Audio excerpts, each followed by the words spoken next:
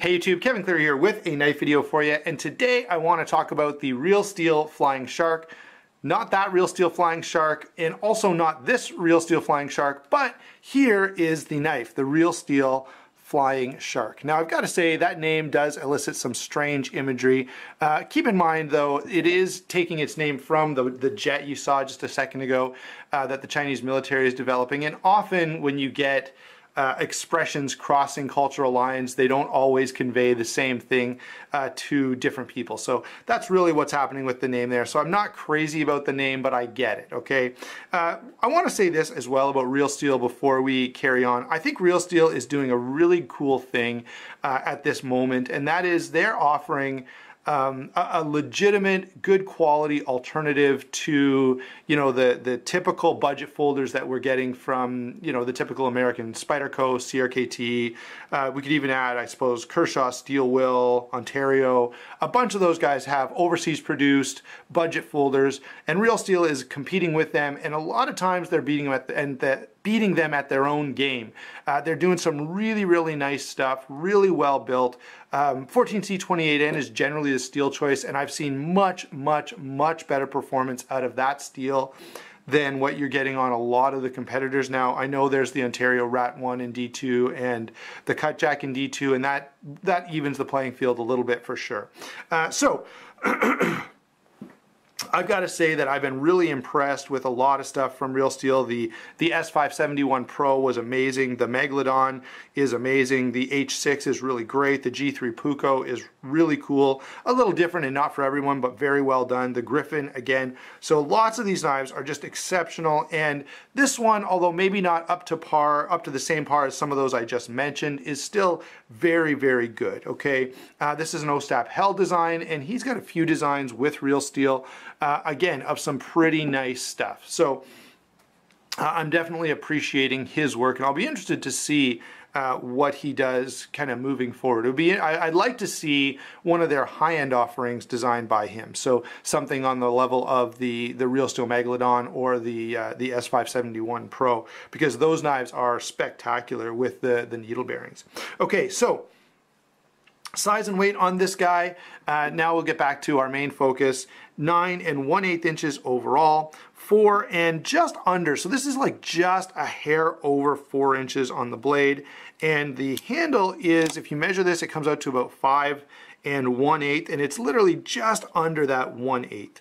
Weight on this is a pretty hefty 6.6 or 6.7 ounces, depending on whether you go with the carbon fiber or the G10. Now the G10 one, guys, I have over here in pieces so I can show you some of the construction elements of this knife. So I'm not going to bring it in for a minute, but you'll get to see it in a second here. Okay, so now that we've got the size and weight out of the way, it does carry fairly comfortably. I mean, it's smooth enough that it goes in and out of pocket pretty well. 6.6 ounces is a little heavy, but considering the size of this knife, honestly, I'm not going to complain about that. Especially, you know, they have taken some pretty good measures to cut down on the weight, and here's a good time to bring in. So here's one half of the frame opened up, and you can see how much milling has been done. And here is the other half. I got to try to kind of hold it together because I've made it so I can take this apart easily for you. So they have done quite a bit of milling. And I will say I really appreciate that. And it does take a knife that, you know, really this design would be essentially, you know, not worth making if you just left it as is with full stainless steel slabs here. It'd be so heavy, you know, you'd get to 7.5, 8 ounces, and it would just be ridiculous. But the milling they've done does make it carryable. The one complaint I have about carrying this knife is the pocket clip here. It works fine and it carries okay, but there's not a whole lot of space in here. So if you're wearing thicker pants, it can get a little difficult to get this in and out of pocket. In a thinner pair of dress pants or something like that, or just even a pair of jeans, it's not that bad. So that's the size and weight and carry. Very comfortable to carry for its size and for its construction, okay? So is it the most comfortable, easiest to carry knife ever? Well, no, but considering what you're getting here with in terms of size and a 4-inch blade and a stainless steel frame lock, it's not that bad at all. Excuse me, guys, I got a bit of a cold here. So let's go ahead now and talk about the blade. The blade is a drop point blade in 14C28N, stonewash finish on that guy. In terms of use, it's actually quite good. It's nice and thin behind the edge. 14C28N is a good performing steel in my experience. I've had, you know, again, I say this over and over again, but I have had excellent luck with it. And if you want more about this, go over and check out Cedric Ada Outdoors. He did a steel roundup video, which is excellent. And I linked it in a recent video, so some of you are probably aware of it already, but he kind of lists the performance of a bunch of steels and puts them together, and 14C28N landed with VG10 and 154CM in terms of edge retention. So really a good steel. Now let's talk about a couple of other details here. One thing that I want to mention is I see this angle, and as soon as I see this angle on a blade, I get nervous, okay, because usually that means they messed up the plunge grind, but in this case, they've actually got it really well. The grind ends, and they are able to start right at the proper thickness here, so you don't get this weird like swelling back here at the heel of the blade. Sorry about the focus there, guys, but back here at the heel of the blade you'll often get issues. Not so with this knife. There is one negative point that I want to make here, and that is about this milling. So see if I can show you. There you go. See this ridge right here? I've got my fingernail hooked onto it right now. This is like a milled out portion of the blade, and I'm sure it saves weight, and it also does allow you some purchase here to get the knife to open. Let's see if I can do it on camera for you. I honestly, whoops. I will say this, I can't always get the knife to open this way, and yeah, today is going to be one of those days, but you kind of can get enough purchase there. Generally, I'm going to call this, you know, primarily a flipper only, but you can do that because of that milled out portion of the blade, but it is an abrupt 90-degree edge right there, and so there is the potential for kind of gunk and crap and stuff to get in here. I have used the knife quite a bit, and I haven't found that, and I purposely sort of went and cut, you know, some apples and cheese and different things like that to see if this would become a problem, and under normal use it didn't. Now maybe if you cut a peanut butter sandwich, I don't know, I didn't test every single conceivable thing, but I did a bunch of cutting and a bunch of food prep specifically to see if food would get in there, and I didn't really have a problem with it. But I guess theoretically it could be one. So that's the blade. Very good blade. I'm really happy with the performance on it. Of course, I love the size of it. The edge geometry is good, so no complaints whatsoever. And even the steel is quite good. 14C28N is probably my favorite budget steel, and I feel like I beat that drum an awful lot, so you probably are well aware of that by now. Let's talk now then about lockup and deployment. It is a stainless steel frame lock on bearings, and it does lock up and deploy pretty well. I will say the way the lock bar, the way the flipper tab is sort of designed, the geometry pretty well is only designed for a light switch. If you try to, I don't know, you can't even really push button it at all. You pretty much have to light switch it, but it works really well. The detent is set to be not too stiff, but just stiff enough that it flies out consistently, and so you know, I'm definitely happy with that. This again is a knife, and I've said this a few other times. If you're the kind of guy like I am that will flip a knife over and over again while watching TV or reading or whatever, this knife is not going to be a problem for you. It's very, very comfortable, both in the way the lock bar is accessed and actuated, as well as the flipper itself. So no issues whatsoever there. It is on bearings, and I'll bring this blade over here so you can see those bearings. And you can also see, since we're talking about lockup and deployment, you can see the stop pin right there. And if I pull the frame over here, there's the track that the stop pin rides in. So normally this would be like that, and that stop pin would be riding right in that little track that you can see cut into the frame. So it's turning out that I need two knives for every review so that I can take one apart and show you all this. This is working out really well. Obviously that's not going to be the case most of the time, but since we have that opportunity, let's take advantage of it. Yeah, so that's what's happening with the internals there. You can see the caged bearings, and you can see the internal stop pin on there. And all of that is functioning really, really well. The lockup is nice and solid. I really have no big issue with anything pertaining to lockup and deployment. The detent could maybe be a little bit stiffer, but you know, honestly, it works consistently, and that's basically what I expect. Okay, the action on this guy is good, but it's not quite as good as some of the other RealSteels that I've had. I think I've commented before, but the knives like the Griffin, the G3 Puko, this knife for sure, the Megalodon, the action on these that have the needle bearings is unbelievable. It's honestly, you know, it feels better than knives that cost 5 times more. It's just really, really well done. Now, I don't know what the price point is going to be on this guy, by the way. You know, if it lands around, you know, 50, 60 bucks, I think it's a pretty good deal. If it goes higher than that, then maybe that's a little overpriced, but I will say this. If this had the needle bearings, I think they could command a higher price for it because the action would just be superb. And I honestly would really have liked to seen the needle bearings on this knife, which, you know, they didn't do it, and that's fine. It still works. It's just not quite as smooth as some of the RealSteels that, and I will say, I've picked up a few of those RealSteels, the ones I just named, and when you actuate it, you're just amazed that a knife for that price point could feel that smooth and that good. Now let's move on to the handle. It is a stainless steel handle with some kind of inlay. Now this one, of course, is the carbon fiber inlay. On the other one we have the G10 inlay. By the way, G10 clip as well, which we've already commented on, single position. But let me talk about the way they've done this inlay for a second, and I'll finally grab the other side of the handle here. So let's see. So there's the G10 version, you know, matches up with this guy. And the way they've actually done this is this inset, or inlay, is, hold on.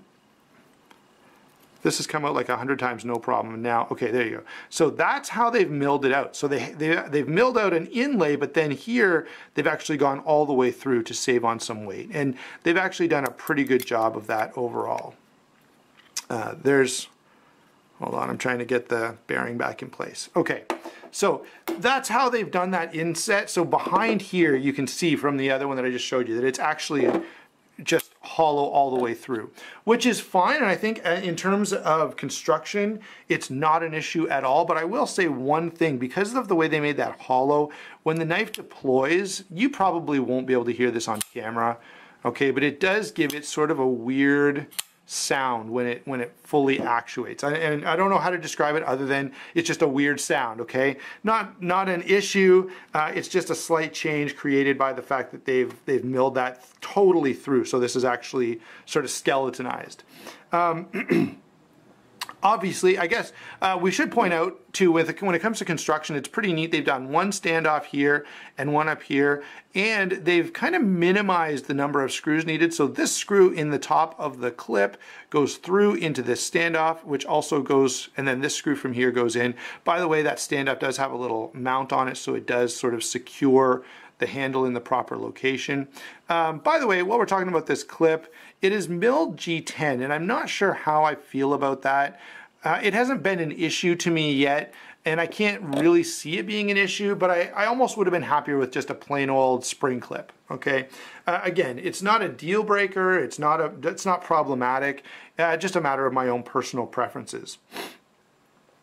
So let's see, I think that pretty much covers, oh wait, we've covered the construction, but we haven't actually talked about the ergonomics, which generally are quite good. The only issue I have with ergos is they've rounded the spine in this portion up here, and I kind of wish they'd left it alone, because I feel like this squared off would have given me a little bit better, you know, a little more real estate for my thumb, as well as left the jimping a little rougher.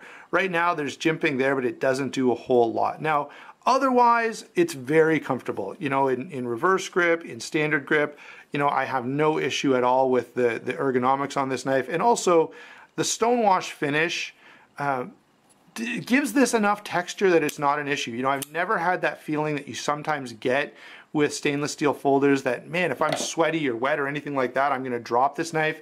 I don't get that with this knife whatsoever. So again, very, very much appreciated. Let's see, let's bring into some comparisons now. We've talked about this knife quite a bit. I did bring this knife in because it's an example of just what RealSteel is able to do. This knife, I've got to say, is just exceptional, okay? It's really, really good. If you don't have one and you're into high-end knives, I think you should definitely check one out. This is absolutely impressive.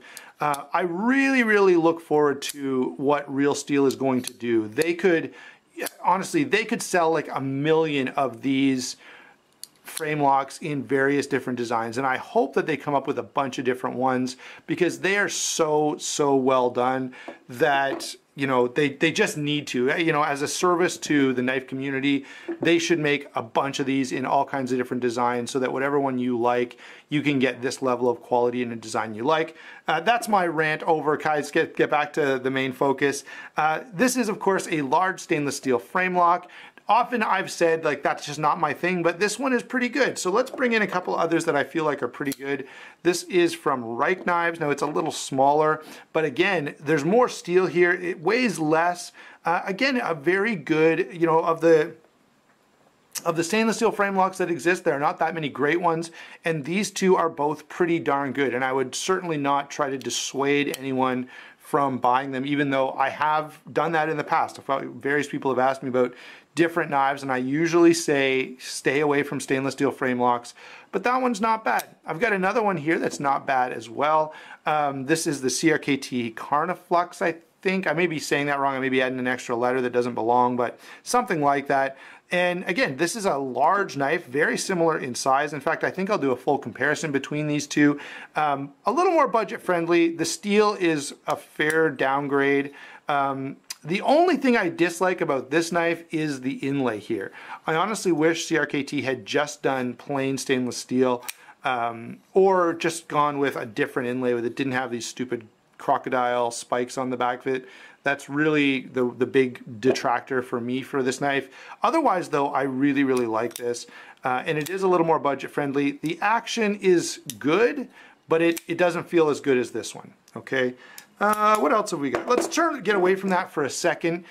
Here's another great budget folder, the Steel Wheel Cut Jack. And since we're talking about RealSteel so much, here is the Steel Wheel E802 Horus. Pull that one in as well.